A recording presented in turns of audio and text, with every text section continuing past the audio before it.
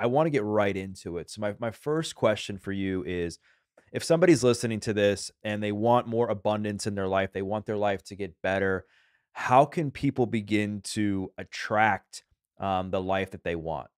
Wow, that's a big question, Doug. But I'm going to start with one of the parts of what I believe, makes that happen, and that's gratitude. So to bring abundance into your life, you have to be cultivating an abundant mindset. And so a really easy way to start is to list the things that you're grateful for that you already have. And as part of attracting things into your life or manifestation, there are various techniques like visualization or vision boards. But part of it is, imagine it being true. Imagine what it would look like, feel like, smell like. And then when you have that vision in your mind, give gratitude for it becoming true. So then, it sets you on a path of, I'm grateful for the things that I've got. These are the things that I want. And you're staying positive and abundant and grateful, and that's much more likely to attract those good things into your life.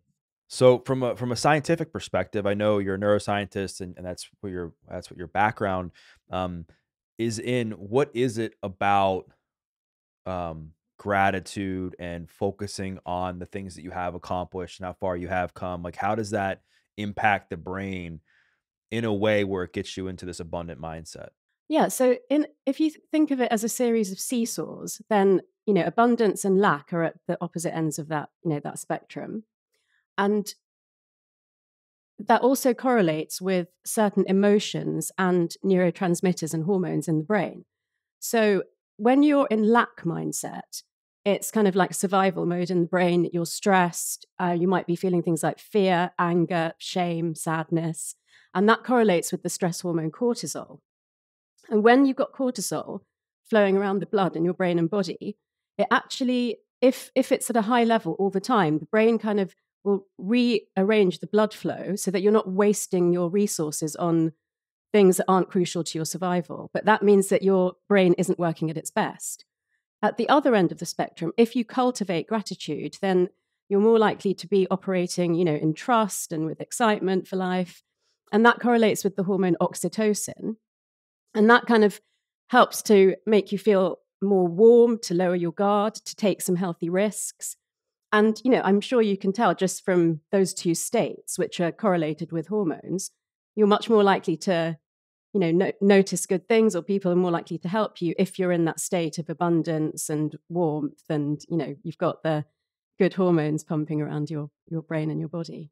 Diving more into um, gratitude, much like the law of attraction, much like manifestation, gratitude has become a buzzword over the last several years, and people have emphasized the importance of it. And you just talked about why it's so important from a scientific perspective. But um, is there a specific type of of gratitude practice that you recommend to help people get into that brain state that you were just talking about? Meaning, is it writing something down they're grateful for? Is it writing something down followed by an action for that thing? Like, what is your recommendation for people going through that process?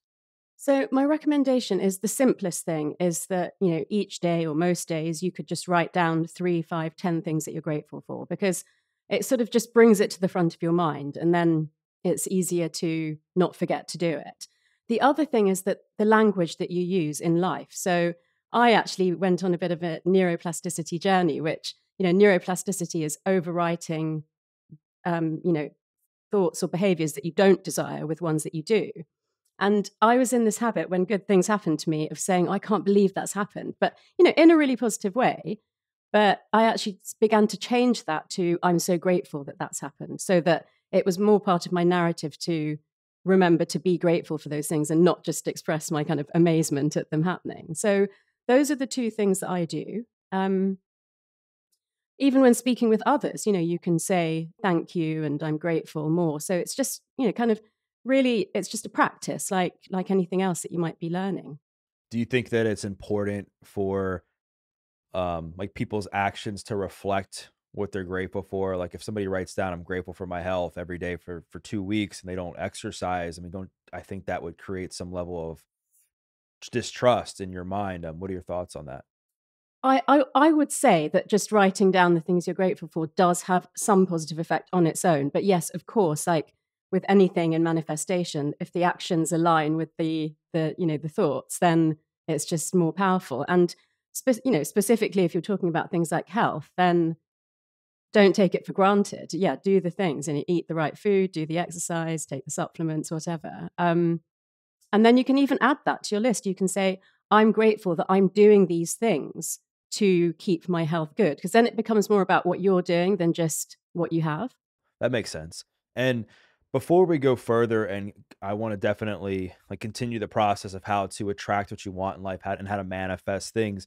But I think it's important for us to define what manifestation is in your words. 'Cause I think that there's a lot of meanings out there. I think some, in my opinion, can be misleading, while others I strongly agree with. Like, what is your definition of manifestation? So my definition comes from the cognitive sciences, which is neuroscience and psychology.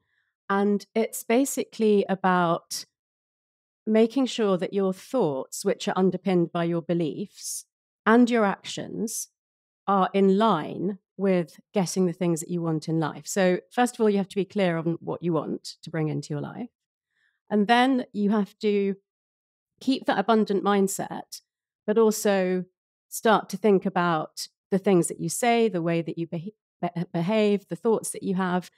Are those aligning with bringing that into your life? And then the action part is that you also actually have to go out and notice the opportunities and grasp them and do the things that you can to bring these things into your life. And when you set a goal and you take certain actions towards, creating that into reality, when you know that you have done the things that have drawn that into your life, it's much more empowering. And then it's almost like a muscle, it builds your trust in your ability to manifest through action, not just creating a fantasy ideal life and then sitting at home and waiting for it to come true. And where do you think a lot of these misconceptions about manifestation have come from, given that, you just touched on what the science of manifestation is and how it's vastly different from a lot of these modern things you might read about regarding it. I think that since we've been able to scan brains, we understand much more about what happens when we think certain thoughts or experience certain emotions. And our brain it's like the CEO of the body. So the actions that you take actually come from your thought processes. Prior to the science being able, knowing more about how the brain works when it's functioning normally or at its best, rather than when there's a disease or an accident, manifestation was largely explained by quantum science and often by people who weren't scientists themselves. And very frequently I hear people saying that they don't really understand what it is or how it works.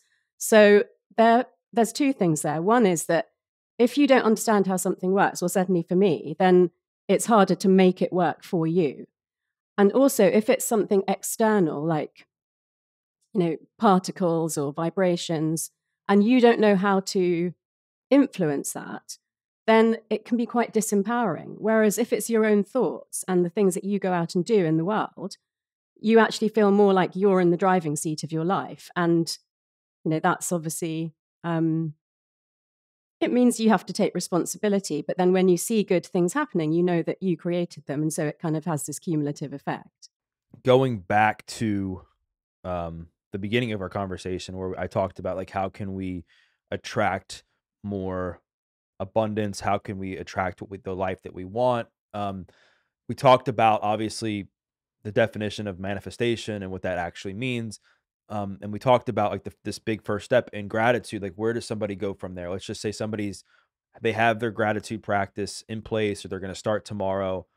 Where do they go from there to be able to identify what they want in their life, and then be able to attract it?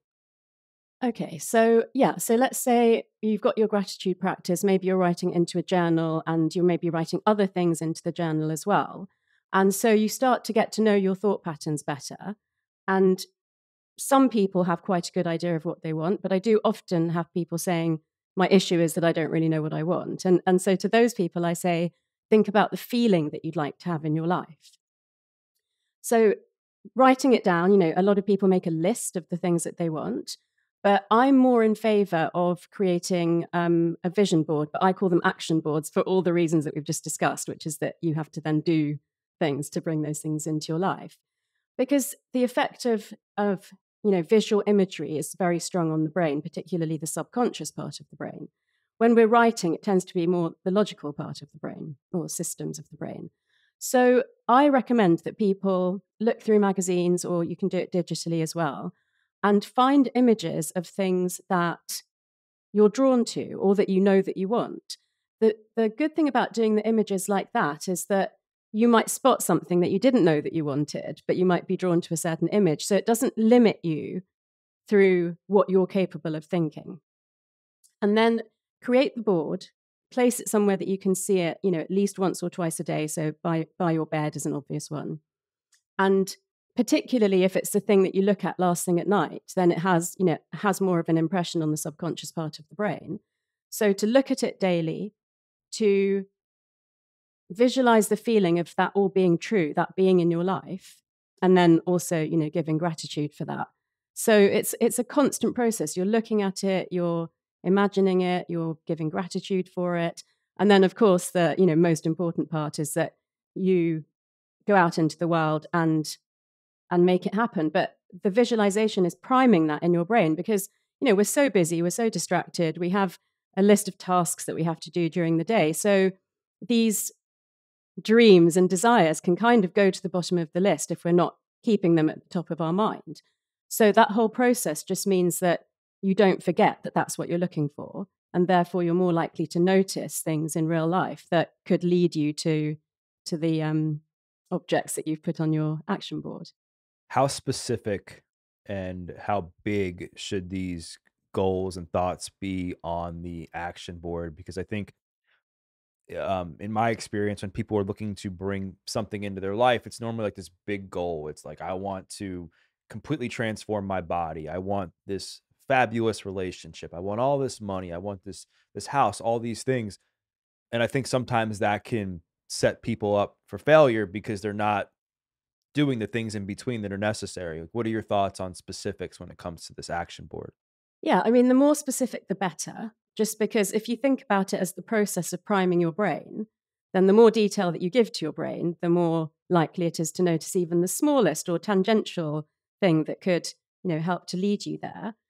I really love the fact that you've asked about how big should these goals be, because, it's kind of easy in manifestation to say, dream big, why not? But I think we have to be careful with that. I personally started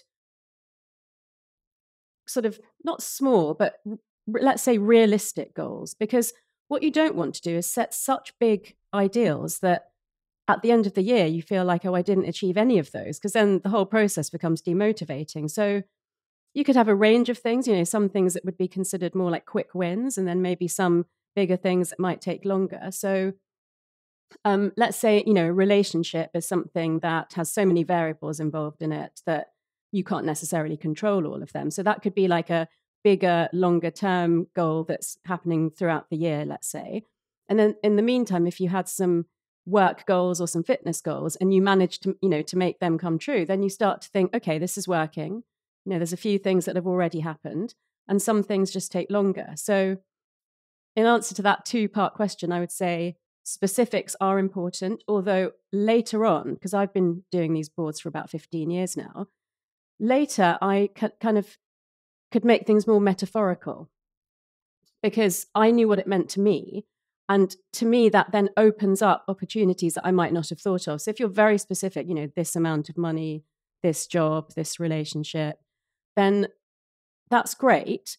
But once you feel like you're really good at manifesting, you can also do what I call leave a little space for magic. So, allow maybe things that you haven't even thought of yet to come in. So it's a process. And I would say start off specific and realistic. And then later it can, the goals can become bigger and bigger if you feel like you've done it successfully for a few years. And then it can also become less literal. So it's more just like, this is how I'd like my life to feel or be. And, it could be, for example, it could be things like saying, I specifically want to travel to a certain country this year. And then later it could become, I just really want to like travel a lot and see the world and experience different cultures. I think a lot of times when people are looking to do things like this, it's because something negative like transpired in their life and they're trying to, bring things, they're trying to swing the pendulum the other way. And I think with that said, I think just given that the times that we're in, people are just we're used to like instant gratification. We're used to just getting things right away. And that can deter people when sometimes things aren't happening as quickly as they might seem. So, what do you think maybe a time frame that you use for yourself is like a general rule of thumb that for people to use like the for people to use so that they commit to seeing it through for that amount of time before like changing what's on their board, before quitting, like what are your thoughts on that? So I do them annually, and that's what I recommend to people. But I do say that, some of the things, like we said, some of the bigger long term goals, they might slip into the next year. So they might not have been fully achieved, and you can keep them on your board, move them across to a new one. Um, but within a year, that some of those sort of quicker wins or things that you have more influence over, you should be able to see them coming true in a matter of, I would say, months rather than weeks. Because the process that's going on in the brain is that to bring new and different things into your life, it's essentially a change. And for that change to happen in the outside world, things need to be changing in your brain pathways, in your thought processes, in your confidence, in your willingness to take action. And that process is called neuroplasticity. And it can happen in various ways. So it can be that brain pathways that already exist in your brain become more efficient. It can be that new connections are made through synapses between neurons that already exist in your brain. Or it can be that you actually grow new neural cells and they become new pathways. And that process takes time and it's hard work. And again, going back to the brain scanning, before we knew more about how the physical brain actually works, that was always thought of as psychological work, and therefore that it's happening in a mental way, but not a physical way. But what we know now is that that process of connecting up neurons, of building new pathways, it's physically tiring. You need to be like, fueling yourself with enough good food to help that to happen. You need to be sleeping, well enough to allow that process to happen overnight as well. So in terms of these sort of factors that contribute to manifestation, I call that one patience. But what's actually happening is that when you feel like, oh, I am trying, but I'm not seeing any results, it's because this work is going on in the background of connecting up neurons and making pathways. And there's a critical tipping point where there's enough neurons in a new pathway that you've actually changed the way that you think, you've changed the way that your willingness to take action. And then suddenly it feels like everything, starts happening. So that period before there's enough neurons that you've actually changed your brain, it can be a little demotivating and it does require patience. But again, I feel like if you understand that, then it can help you to stay motivated where you might have otherwise said, oh, I've tried this for a few months and it's not working, so I'll give up. We've talked about how in order for manifestation to actually work, our thoughts and our actions need to align, right? And then we just covered how we need to practice patience, when we're starting out on this path of trying to attract what we want in our lives, and the importance of understanding neuroplasticity. Bringing this all together, I would imagine that what really keeps people stuck and not changing is negative thought loops, negative thought patterns. Um, as a neuroscientist, as somebody who studies the brain while also studying, you know, the spirituality side of things, which we've been talking about, what are some steps that somebody can take to begin to like rewire some of these negative thought patterns, whether it's I'm not enough, this is never going to happen, I'm not good enough, so that they can have their actions align with their thoughts? Great question. And, there is a lot of that negative self talk around. And it's important to understand for a start that that's normal, that everybody has that kind of thought or like periods of time where they may have more of those types of thoughts. And it's quite hard when you're already in that negative spiral to really try to turn it around. I do want to get back to resilience in a while, because your podcast is called The Adversity Advantage. So we should also speak about what to do when, it feels like nothing's happening or things have gone wrong. But let's say, it's a regular day and sometimes it crosses your mind that that kind of, goal is not going to happen for you. It doesn't happen to people like me, or that's for kind of, other people. So when you have a recurring negative thought, there's usually a very firmly held belief underneath it that drives that thought. So, it could be to do with worthiness, deservingness. And so it's important for people to kind of dig underneath the recurring negative thought and ask themselves, what is it that I must believe about myself to keep having that thought? And often it's very non-conscious, because it may come from childhood and, that pathway's been there for so long that you're not even aware of it. If you can do the journaling or the therapy or the self-reflection to understand what the belief is that's driving your thought, then you can create a positive affirmation or a mantra that's the opposite statement to that belief. And you can repeat that every time you have the thought, so that you're basically trying to overwrite that pathway in your brain with this new, more positive thought. And that's an interesting one, because in the brain, you can't undo what's already wired in there. You have to overwrite it or replace it with something that you'd prefer. And so that's the science. And then from Buddhism, there's a teaching that says, replace every negative thought with a positive thought. And, that's been around for thousands of years, but it's now kind of backed up by the neuroscience. So it's nice to understand that that's kind of, a spiritual philosophy, and it's aligned with how things work in the brain. So what would be an example of like replacing a positive thought and what would be an example of replacing a negative thought with a positive one based on science and based on your research? So if we use some of the examples that you gave, like, I'm not enough, or that's not going to happen for me, then it could be very simply, it could be, I'm more than enough. I deserve good things to happen in my life. I can take agency over my life and make this happen for me. I remember for myself, when I first changed career, when I stopped being a doctor and I was moving into business, I went for a sort of job interview. And I remember thinking, I've got no experience in the business world, and I just don't think they're going to want to employ me. And so I thought about that really carefully. And I thought, what can I say to myself that's authentic? Because I can't say I have lots of experience in this area. That's going to help me to turn up as the best version of myself to that interview and just see what, opportunities could arise from it. And for me, with that one, and I was doing a lot of self-reflection at the time. So, it may be that not that easy for people to come up with a phrase that really works like this. But for me, it was, let your true self shine through. And I just kept repeating that. And I said it to myself just before I walked into the room. And then my behavior in the interview was based on letting my true self shine through, rather than trying to, be somebody that I wasn't. So that worked for me.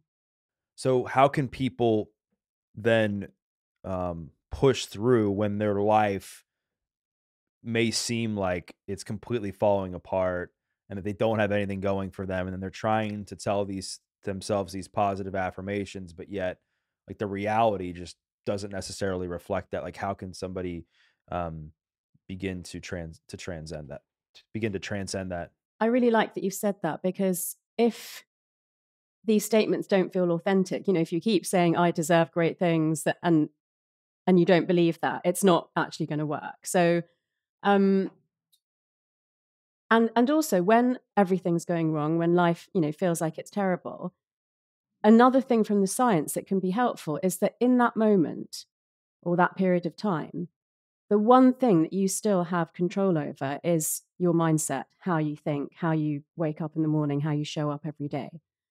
And I'm not saying it's easy, but if you understand that regardless of what's going on around you, you can make the choice to keep yourself positive, to keep yourself optimistic and hopeful and grateful, then that's down to you.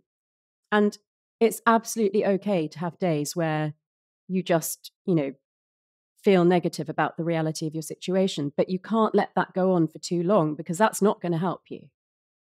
But, starting to build up your resilience, be resourceful, see that you can turn around your mindset in a few days if you need to, that's the start of changing your life. And once you can make that more the way that you think and act, it's much more likely that those good things that you want will come into your life than if you consistently focus on everything that's going wrong and what you don't have, and allow your mind to be so negative that it's going to increase your cortisol levels, it's going to erode your immunity, it's going to stop you from accessing all the brain power that you have available to you.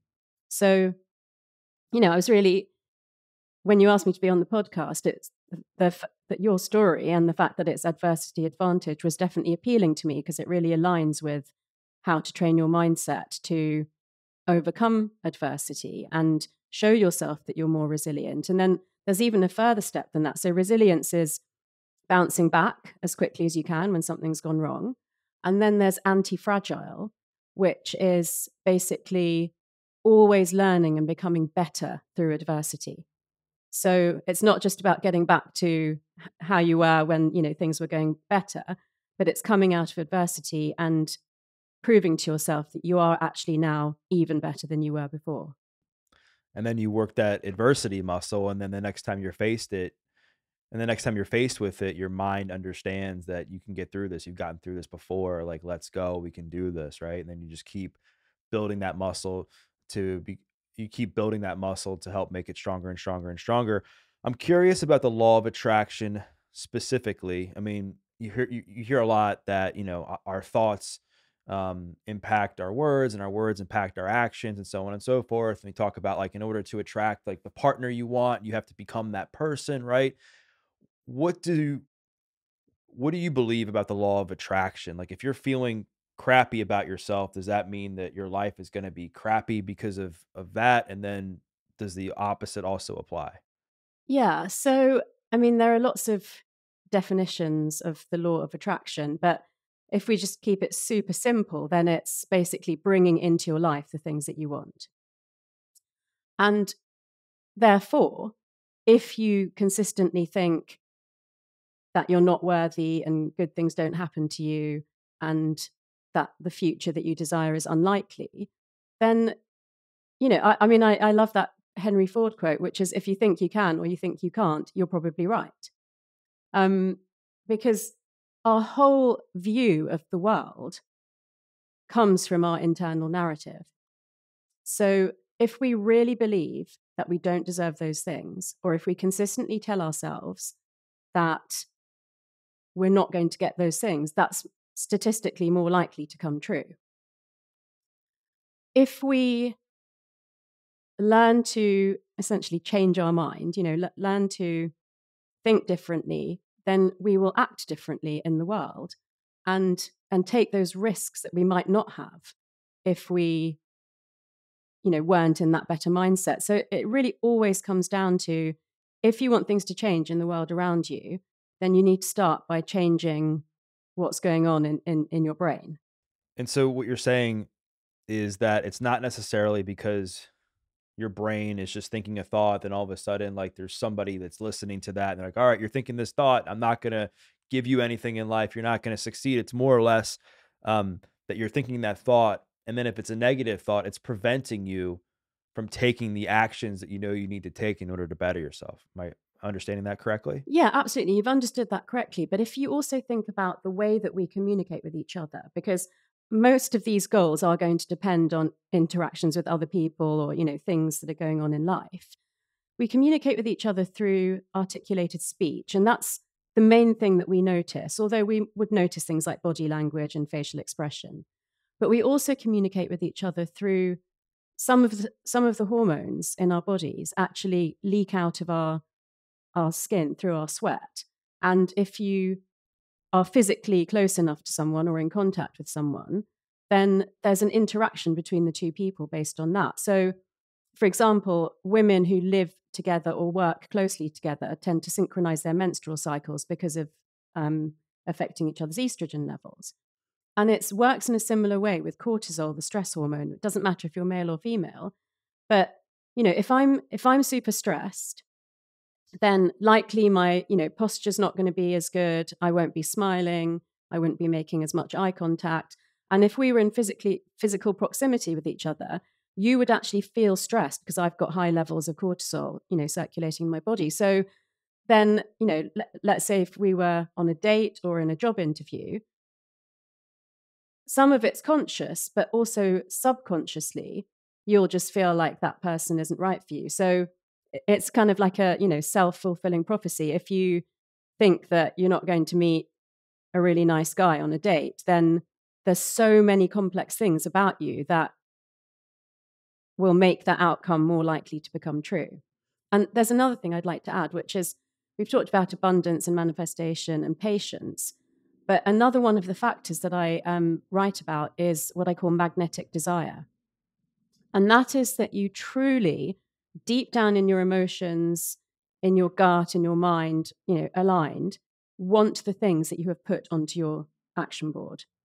If it's coming from a place of, well, that's what my friends are doing, so I should do it too, or this is what society tells us will make us happy, then because that's not strongly aligned in your beliefs, your thoughts, your actions, you're more likely to either give up or not really make the necessary effort for that, to come true. So it has to be a really strong, true desire, because that feeds the whole process of being able to change your pathways and taking risks to make those things come true.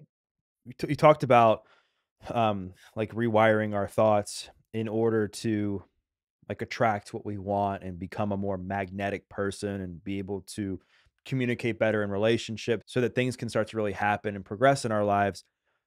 What else can people do if they're looking to become a more magnetic person, if they're looking to become more of a person that people want to be around? What are some other things they can do besides working on their thoughts?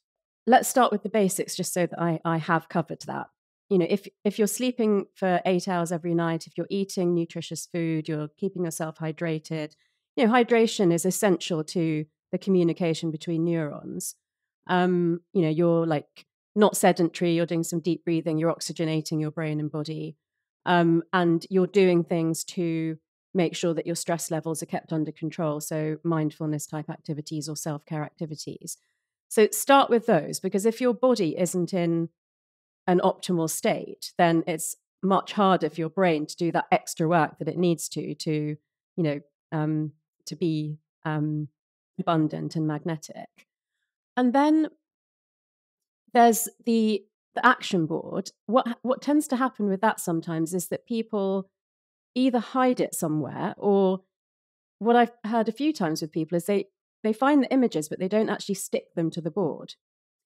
And that very often, so the not sticking it to the board comes down to not really fully believing that you deserve those things. And the, hiding it and not talking about it may also be because, you feel like you're asking for too much. You're embarrassed for other people to know, what are the things that you really want. So again, there would be like psychological work to do to find out why that's the case. But if you're comfortable to, then, having the board on display or telling people what you're actually looking for, because then people could potentially help you. And yeah, again, everything that we've said about changing your mindset, being grateful, being abundant, showing people that, demonstrating that in your real life, like, saying thank you to people, offering to help people, coming up with ideas for other people as well. So, I guess that's another form of the law of attraction, which is that if you're out there making people feel good, helping them, giving them ideas, then it's obviously much more likely that people will do the same for you. I'm curious, given your background in science as a neuroscientist working at MIT, what led you to begin exploring and talking about things like spirituality? Yeah, somebody did actually say to me when my book came out in 2019, like, wasn't it a risk for you to write that book, considering that you're, faculty at MIT? Um, and as with many things in life, I always believe that the biggest risk would have been not doing it um, because I felt like it, doesn't fit with the persona of a scientist or an MIT professor. So it goes quite way back. I mean, I was brought up in an Indian Hindu household, so I've always had elements of spirituality in my life. I did think of them as very separate to the science and the medicine until I had my first major crisis in my life, which was when I got divorced in my mid-30s. And at that time, I naturally turned to both Jungian psychology, but also Buddhist kind of, beliefs and philosophies. And a short time after that is when I first read the book, The Master Key System, which was very inspiring for me. I'd actually read it before, but my life was fine, so I didn't do any of the exercises. But then I came back to it, and I spent 6 months going through each chapter and doing all the exercises till I got to the end. And it's essentially about manifestation, but through gaining greater clarity and control of your thought processes. And then I started so then I also changed career at the same time.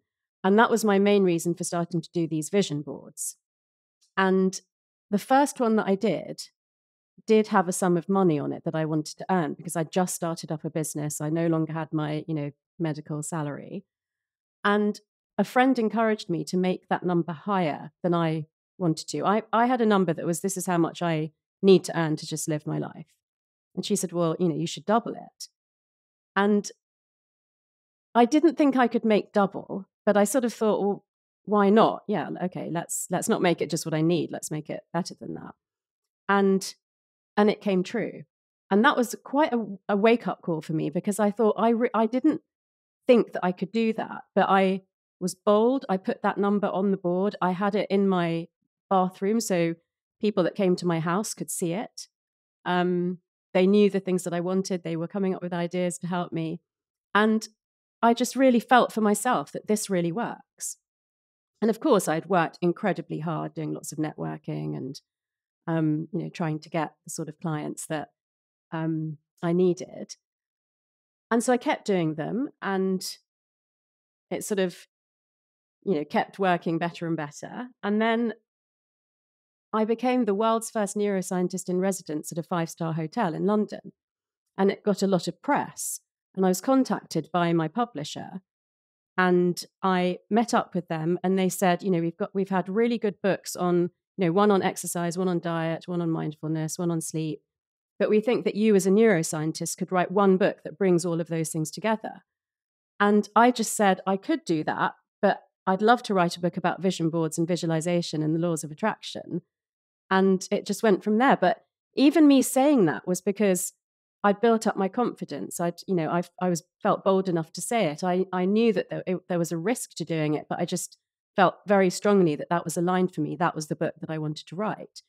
And so in writing it, obviously I did the research to see if the cognitive sciences could back up the laws of attraction. And I was very pleasantly surprised to see how aligned those were. So then my belief in merging science and spirituality became stronger. But it was really the reaction to the book after it came out that just, had such a positive effect on me. So I think, it's kind of a life's journey of having kept these elements of my life separate and then really understanding and believing that they could actually be together and work together. And that made sense and had a positive impact on other people. So it was just a very good circle of abundance. That's incredible, and it definitely is super inspiring to hear that you were able to like blend these two things together, blend together spirituality, manifestation, law of attraction, abundance with like the science and your neuroscience background. I'm curious. There's a lot of talk right now on when it comes to manifestation and the law of attraction. There's a lot of talk out there when it comes to the law of attraction and when it comes to manifestation about just putting it out into the universe and just seeing like what happens. Um, in your understanding, based on your research, what is the universe and what isn't the universe? Yeah, wow. I'm not sure if I can answer that. But I think when people say put it out into the universe, what they're really saying is identify what it is that you want and acknowledge that, maybe tell people, but at least, kind of make it clear that that's what you want. And then I think there are words like source or God or the universe um, that are related to a belief in a higher power that can also help, that's bigger than you, that can help you. Um, Obviously, that is some people's belief, but we don't have proof of that. So, although it's okay to put things into the universe, I believe that by doing that, we're essentially saying, I'm sitting in the passenger seat of the car and I don't know where the car's going and I can't control its speed or its direction. Whereas if you say, I have a brain with the ability to do certain things, and I'm going to identify what I want, and I'm going to do everything I can to make those things happen, then it feels more like you're in the driver's seat of the car. So I think you can do both. I'm not against putting things into the universe, but I am against not taking any responsibility or agency for yourself to facilitate that process. So do you see the universe as being like this spiritual being, higher power, like this like universal thing, or do you think it's just a combination of everything? Do you think it's a combination of the way you treat other people, your relationships, your ability to persevere? Like how do you see how do you identify like what the universe actually looks like? So again, as one of the parts of how I broke down manifestation in the book, I do talk about universal connection. And so if we want to bring it down to really simple and literal, then the universe it's the world. It's the world that we operate in. And I'm saying that these are the things that I want in that world, how I want my life to be. But I very strongly believe that, we're not operating in this world alone. And that, I'm mindful that everything I do is obviously because it's relevant to me in my life and potentially beneficial, but that it's also good for other people. And I'm also mindful of the effect that we have on the planet. So if you live in that way, then you feel very connected to everything. It's things like whether, do you recycle? What do you do with your food waste? When you're conscious of those things, then you know that you're part of something that's bigger than your life, and it's important, and that will show up in everything to do with how you operate and how other people see you and what happens to you. Obviously, there are good people who do good things, and life can throw a curveball at them. But that's why I would say, bringing it back to what you can do through the power of your mind to bounce back from that as much as possible is really important. And understanding that the things that you do have consequences for other people and the planet. I can't answer that question of what the universe is more than that from the cognitive science point of view. And, I guess there's like astronomy could answer that question. Well, I appreciate your honesty and I appreciate um, your ability to, articulate all of this in the way that you do that makes it, easily digestible and understandable for people to grasp. Um, as far as neuroplasticity goes and as far as like changing our mind and changing our brains, how long do you think it typically takes to change a habit, to rewire a thought pattern? Is there any science on that? Yeah, so it depends what it is. So, like we were saying, sometimes there are quick wins and sometimes there are things that are like deeper or more complex. So, if it's something like getting into a particular fitness routine, then you could actually see that some people could get into that within a matter of weeks and, hopefully sustain it. If it's something more complicated, like building up your emotional intelligence or changing your relationship patterns, then in my experience as a coach working with people who are working on changing those more complex things, I would say it takes 9, 10 months to a year to change something that's multifactorial and perhaps has been a way of operating for a long time. So to overwrite that will also take a long time. So I guess the main takeaway from that is to just no matter what, just be patient and that um just keep going, and that if you continue that if you continue to do the right things every single day towards whatever goal you're trying to achieve, towards whatever pattern you're trying to change, like eventually over time, things will start to swing in the other direction, if you pursue it long enough and if you're patient long enough with it. As far as like when somebody is like, listen, if somebody's listening to this right now and they're in one of these times where their life is just super dark and they see no light, and maybe they just got out of a bad relationship, maybe they're recovering from addiction, and their brain and their mindset is completely hijacked from their circumstances in life. Um, what are some like initial like steps that you think somebody could take in the situation like this to be able to like optimize their brain and their mindset to become more resilient and to become more optimistic about where their life is headed? Yeah, I'm going to answer that, but I just want to connect it to what we were saying before slightly by saying that when you were talking about patience and consistency is key to changing and growing, but that I mean, people have setbacks or they default to their old ways of behaving, and it's also important to say that that's normal. And if that happens, that doesn't mean you should give up, but it just means you have to start again. So instead of wasting time beating yourself up about the fact that you didn't go to the gym or do the thing that you were going to do, just give yourself a bit of a break and then start over again with whatever that process is. And so you've now asked a question about something bigger than that, which is that someone's really in a bad place, life is not good. And the feeling I got when you were talking, giving examples of that situation, is one of the worst feelings in the world is when you feel like you can't trust yourself anymore. You can't trust your intuition, or you can't trust your ability to get yourself out of these difficult situations. So just connecting that back to some other things that we mentioned. In my gratitude lists, I actually write about my internal resources that I'm grateful for. So things like my creativity, my vulnerability, my ability to ask for help.